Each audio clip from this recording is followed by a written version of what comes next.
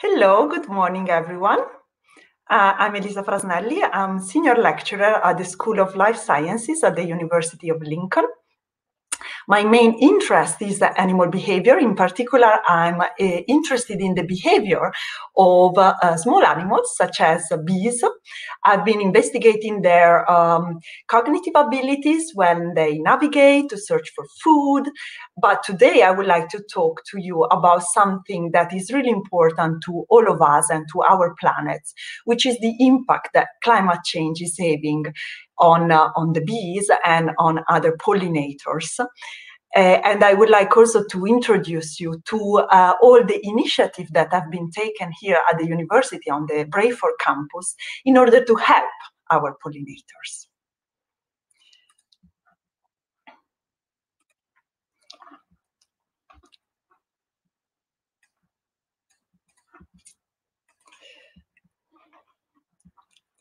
So we know that we are experiencing more and more extreme season, and this is something that we can see from the newspapers, from the news on television. We've seen floodings in Asia, we've seen firebush in California, in Australia, and very dry seasons as well.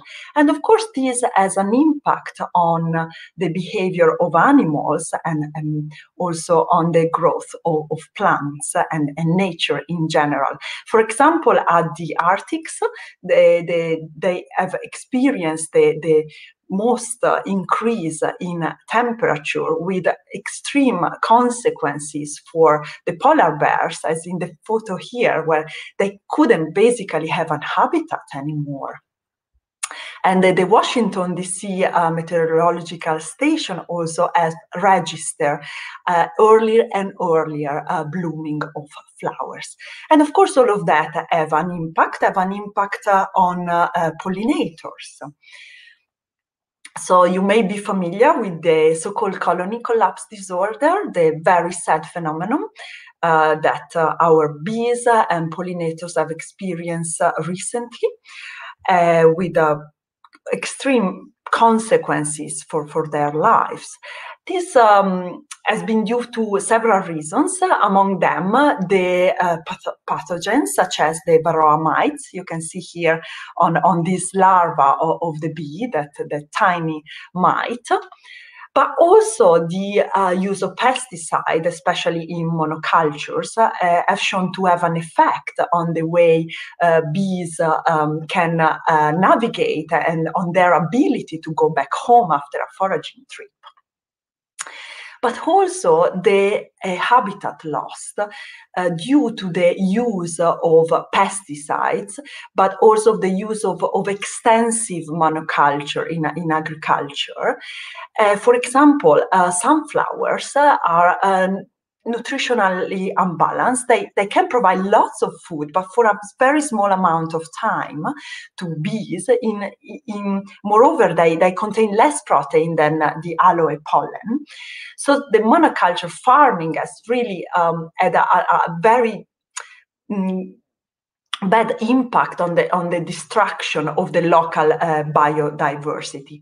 And the abnormal climate is impacting the growth of plants, and plants don't get pollinated, and as a consequence, bees are left without food. So the increase of extreme events have an impact on bees, as they may lose the synchronicity with the forage plants. And the reduction of sustainable habitat for them brings to shift in ranges with species that need to spread north, where more sustainable habitat is available. This also brings to the facilitation of the colonization of new species, and which has an effect on the interspecies relationship and survival and reproduction. For example, here in Britain, since 2001, we got the tree bumblebee. which is a kind of recent new species that have found a good habitat here, but that wasn't in Britain before 2001. And of course, all that brings to extinction, to an extinction risk for this species, which is very sad. Here I wanted to show you some data that are not so up to date, but still it shows over 33 years, starting from 1980, here in Britain, what were the trends in the widespread of wild bees and hoverflies. And we can see, unfortunately, that all the 4 lines are kind of going down, meaning that we have a reduction in the species availability. And actually, the decline has been shown to be close to a third, which is really, really bad. Another study here has compared the situation in Britain and in the Netherlands to show that this is a widespread phenomenon. And those colors in the map showed us the areas where there were no change since 1980 in the species richness, whereas the red one show where we had a decrease and the blue one where we had an increase. And we can see that for bees, unfortunately, the top plots, the top maps, we have a decrease in the richness of our species. And an example is the early bumblebees, the Bombus pratorum here, the beautiful yellow creature on top that has been decreased a lot, and also the red tail bumblebees, the Bombus lapidarius, that has experienced the same decline here in Britain. But some good news, we also had some species that instead increased, and among them we have the common carder bumblebee, you may have seen on flowers around, Bombus pascorum, and the 3 bumblebees on that yellow flower here in the photo, the bumblebees Bombus hypnorum. And the climate change, of course, this difference in season have had an effect also on other pollinators that maybe are not so common here in the UK, but are very important in other areas, such as South America, for example. Hummingbirds among them. Hummingbirds are now struggling to find an area where they can protect themselves from the sun, to get some shade because of those increased temperature over there. And bats, very important pollinators as well. And climate change has shown to have an effect on their hibernation periods, but also on their ultrasound hearings, making them, making it difficult for them to forage. So the increase of climate variability has have an effect on other species as well and on us. And here I wanted to show you an example by a study which was published in PNAS by some American researcher, showing that the increase of climate variability brought a decrease in the parasitism frequency. And one might think that this is good, but actually some parasites are very good for us because they provide a natural control for agricultural pests. One example is here the Encarsia formosa, that little tiny creature there, which provide a very important control for the whitefly, especially in greenhouse for the production of tomato. And here we see a photo of actually the Encarsia formosa, the black dots, and the whiteflies on a tomato leaf. So the decrease of the parasitism frequency has brought to an increase in the frequency of herbivore outbreaks, with some consequences, of course, and effects on plants, and as a consequence on agriculture and on everyone. So this is just to show that it's not something really far affecting only some species, but because we're all part of the life cycle. At the end of the day, it affects us as well. So what is our responsibility in that? Well, we have some responsibility because we are contributing to that through this deforestation, which of course implies that bees have less habitats available. Agriculture, I explained that already, through the use of pesticide, but also the monoculture farming has had an impact on our pollinators. Fossil fuel combustion, of course, is releasing carbon dioxide and other substances in the air and in the ground, as well as the domestic livestock. So all that is in some way connected to the effect of climate change through the greenhouse effect and so on. So what can we do now? Let's hope we can have some good news as well. So I think we all have a responsibility, first of all, as scientists. We can, of course, assess the impact of climate changes. This can be done through the so-called phenology, so the study of natural seasonal, the study of cyclic and seasonal natural phenomena in relation to climate and the plant and animal life. And this can be done through historical records. Here I presented an example where pollinator specimens have been studied in a museum. Here in the photo we have Dr. Erica McAllister at the National History Museum. Of course, you can correlate the pollinator specimen richness with some temperature data to track the changes in insect populations, which is very important. Some studies have been run in the field. For example, here we have a study run in the south of the US in a very dry area to look at the impact of the thermal environment over the development of a solitary species of bees. And we can do things in the lab as well. We can run some experiments. And for example, it has been shown that bees, and this is a good news, can shift their foraging effort towards some resources to complement those nutritional deficit I mentioned at the beginning. But we have also taken some initiative on campus here at the University of Lincoln. For example, we have placed a urban bee garden on top of one of our buildings, and you can see here a photo of a beautiful bumblebee, Bombus terrestris, feeding on one of the plants there. Some kitchen garden has been started on campus as well.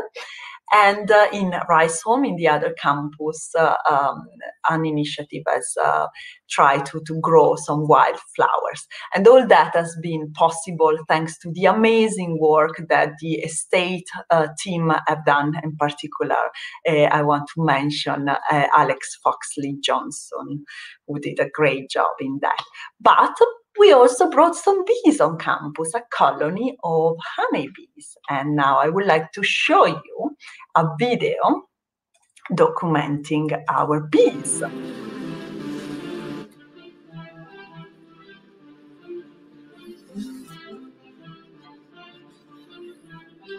Got the colony about a couple of years ago. You can see there is a shed, and we placed an observation hive inside that shed. There's a little hole in the wall of the shed, so bees can go back and forth and foraging, and we can observe them. Here, the bee with that green dot on the thorax is the queen. So you always, there she is again. You always need to mark the queen in order to see her and to monitor her. So we have installed the observation hive, and this has been great for us as teachers, as educators, to raise awareness about this important issue for our planet, to inform and to involve. So again, thanks to the help of Alex Foxley Johnson, we have run some meetings with the bees, unfortunately not under the pandemic, but we hope we can go back to them soon. And here is a photo of me with a white jacket at the back, and my colleague, Dr. Adrian Goodman, who's a great beekeeper, with the observation hive, and we used it to basically show the life cycle of the bee to the people that were interested in meeting the bees. In this photo here, you can see a piece of comb that the bees built on the glass of the hive, and you can see it's filled up with these orange yellow colors, which is the pollen. They are stuck in there as a storage, but you can also see hopefully these white larvae, so meaning that our bees were really comfortable in that observation hive, and the colony has kept growing. And in the top photo here, you can see our new queen, so it's not tagged yet, but you can see it's a bit different from the other bees. She has a bit longer abdomen. All the other bees are around her, so the colony was able to produce their own new queen with the new season, and so that's really great news. We have used this wonderful facility also to run some work experience activities during work experience week with some school students. Here you can see some of them showing a little jar of honey that we gave them as a kind of souvenir for the activity. And again, them here observing the bees going back and forth and returning from their foraging trips. And some students at the University of Lincoln have been really involved and enthusiastic about the observation hive and run some projects there. One of them being Robin Fires. She's a biovet student now doing an MBio. She's also a great photographer, as you can see here from that wonderful shot she took at the observation hive. And she ran a project over the summer to see actually how the temperature was affecting the behavior of the bees by monitoring the temperature and the humidity both inside and outside the observation hive. Then we got a student, a photographer, a master's, who used to be a master's student in fine arts. So we got the interest also of non-science students. And Jody Hogarth came to visit the observation hive regularly to take some amazing photos. She ran a project on that. Were really, really interested in the bees and fascinated about their behavior. And here is a wonderful shot she took. You can see the bees are kind of forming that or network almost. They are hanging like in a hanging chain, and they do that when they are building up new comb. So they are scraping out the wax from their abdomen, and all together they are building up a new comb. Then we have Lily Statham, who is currently doing a PhD with me, and she's investigating the honeybees waggle dance, the behavior that bees perform when they need to communicate about the location of a food resource to their mates, to their other foragers within the colony. So they perform this dance to communicate the location of a good patch of flowers. And you can see in the photo tagged bees, because of course we need to monitor the behavior of every single individual and to recognize who is who inside the hive. So Lily has tagged with those commercially available tags the bees, so she can monitor their activity now with the new season, hopefully. And then we have also Lucy Bolton, who has instead run a project just finished on the bees activity, in particular of Bombus terrestris in winter. And she actually find out that the fact that we have kind of shorter winter, and the beginning of the season is moving earlier and earlier as the flower blossom. Also, the bumblebees seems to get to become more active and almost not hibernate anymore. And another project that has been run was looking at something that can be helpful for all of us. So was looking at the type of plants that we should plant in Lincolnshire to help our pollinators. And here is Leah presenting you that. Hi everyone, my name is Leah and we're going to be talking about planting for pollinators in Lincolnshire today.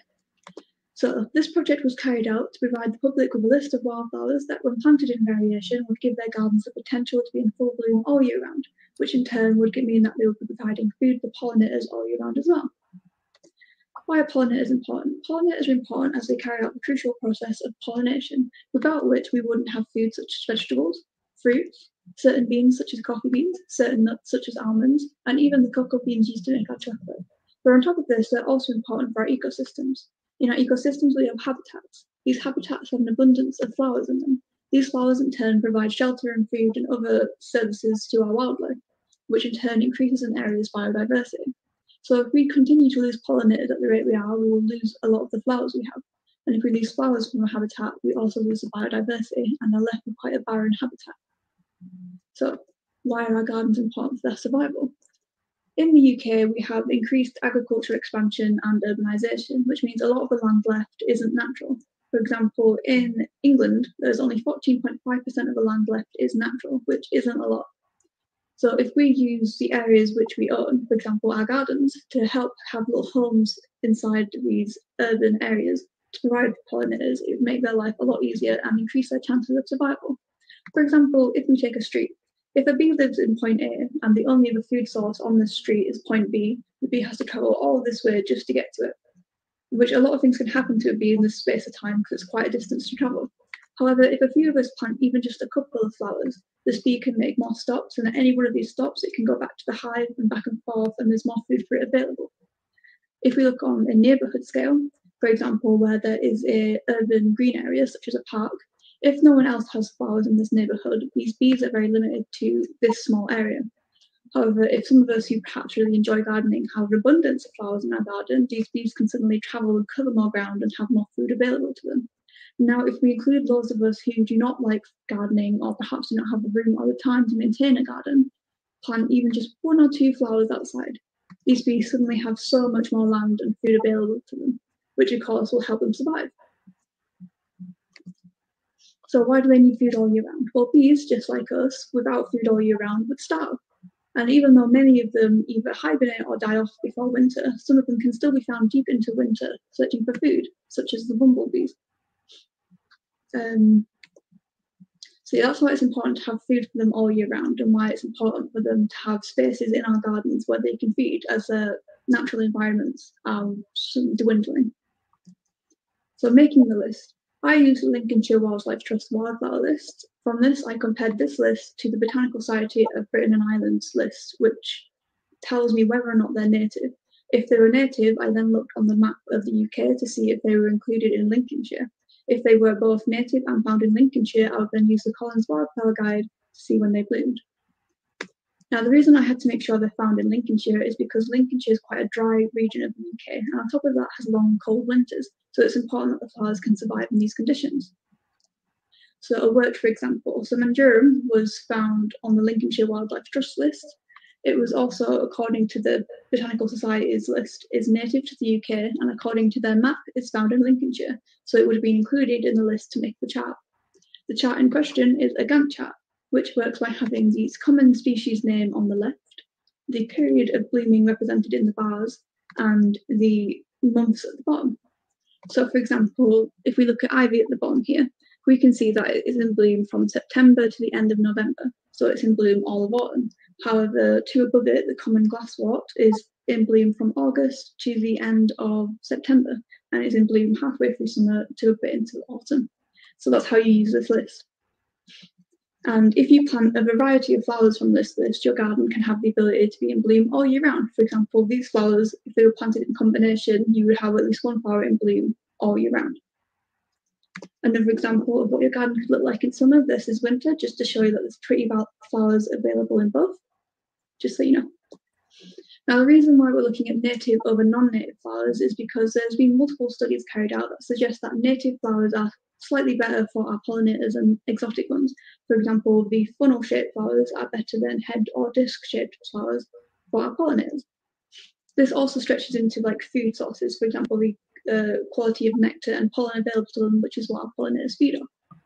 This is because pollinators in the UK, the plants need to be attractive and accessible to them, and if they're not, they cannot use them. For example, Salvia splendens. This is a common garden plant as it's quite extravagant and beautiful. However, in its natural country, it is pollinated by hummingbirds, which have long beaks and long tongues. Therefore, these flowers are too deep to be pollinated by our English bees, as their tongues cannot reach down the top flower tube to reach the nectar. So even though these gardens may look like they're in full bloom, this food source is very poor quality for our pollinators, which is why it's important to plant native flowers. For example, Viper's bugloss in the top left corner, or dandelion in the central bit with a honeybee. It's important that we plant these flowers so our pollinators can access them. When it comes to including these flowers in your garden, you do not have to stick strictly to wildflowers. You can mix decorative and wildflowers together. Or you can perhaps have margins of wildflowers, like around your lawn or your vegetable patches. You can have paths going through like big bushes or meadows of wildflowers if you like. And for those of us who perhaps do not have the room to garden, do not like gardening, or are worried about these flowers becoming dominant and outcompeting your decorative flowers, you can just put them in pots, which is a great way to display them and have them out in the garden. For example, if you've got a concrete garden, you can just put them in a pot. Now, the pollinators you will attract, because I imagine a lot of us think we're going to attract butterflies and bees, we will, but there'll also be pollinators such as beetles, such as the black and yellow longhorn beetle or the soldier beetle, a huge variety of hoverflies, for example, the marmalade hoverfly or the pine hoverfly.